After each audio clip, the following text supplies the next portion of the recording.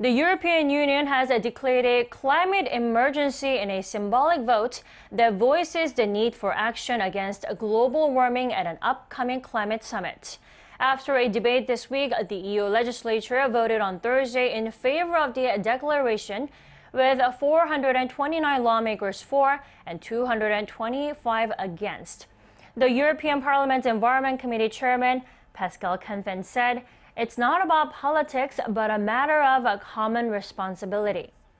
With dramatic climate change happening all around the world, including bushfires in Australia, governments plan to find urgent solutions at a UN climate summit in Spain scheduled from December 2nd to 13th.